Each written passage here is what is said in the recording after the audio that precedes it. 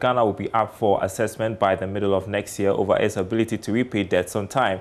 Now, this will be jointly carried out by the World Bank and IMF. But looking at the country's rising debt levels, will the country finally fall into the debt distress status? Well, George Affair has been looking into that. This assessment is usually done by the IMF and the World Bank to establish the ability of a member country to pay back its debt on time. Call it a stress test. The exercise will look at Ghana's ability to meet its debt obligations when it's hit by some challenge that may affect its revenue generation.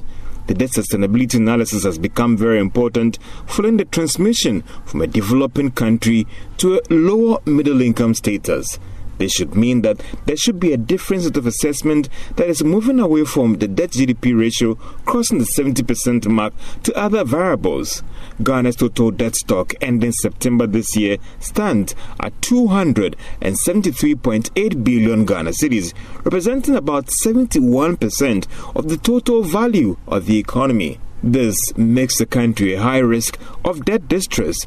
Now, the country's rising debt stock, there are fears that we could soon flip into the debt distress status soon.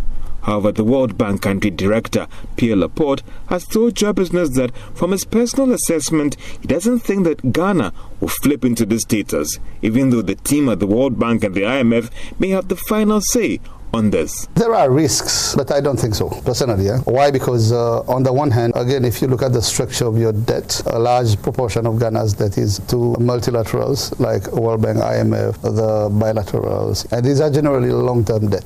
Government, on the other hand, has argued that despite the spike in the debt stock, which was related to COVID-19 expenditure and the banking sector cleanup, it is however optimistic that with some programs it is implementing, as well as the expansion of the economy, this will help improve the situation before the middle of next year, when the IMF and the World Bank will carry out their own scrutiny and assessment on their ability to pay back their debts on time.